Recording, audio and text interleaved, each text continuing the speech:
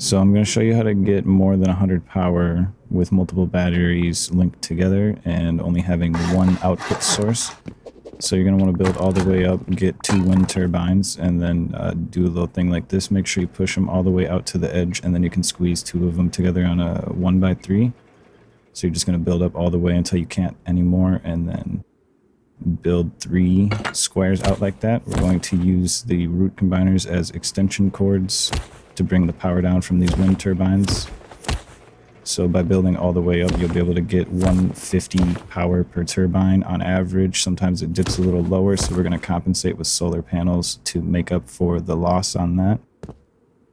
You can just get solar panels from the outpost if you don't know, along with some other electrical components if you need them, like medium batteries. The large batteries, you're going to have to find them or learn them in the workbench.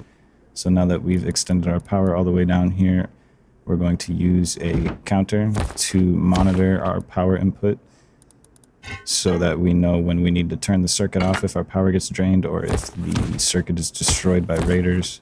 So we're going to show pass through on the counter, and now you can see we've got 300 power coming in about. We're going to use another root combiner to attach our solar panels, and then you can also use these solar panels to do like night lights or have things turn on only during the day or only during the night. That's up to you. We're just using them right now to compensate for the loss of power since we're having 3 batteries and the wind turbines don't always stay at 150 power.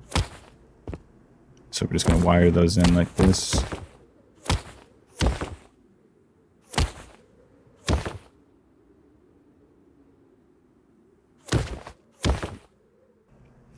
And now you can see we're up to 330 power.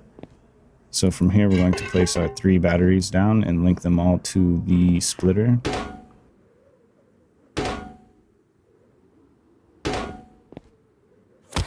Just taking the output of the splitter to the input of each battery.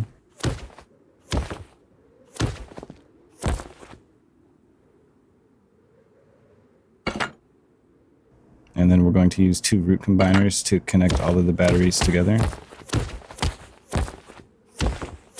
So the output of each battery going into these root combiners and then connecting them together. And then I would suggest having a switch right here. If your batteries end up draining, all you have to do is put 3 switches instead of 1 and connect the output of the battery directly to the switch.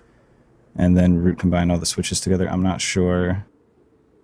The active usage goes down, but some of them have 2, and the far right one has 1 active usage even when the switch is off, so I'm not sure about that.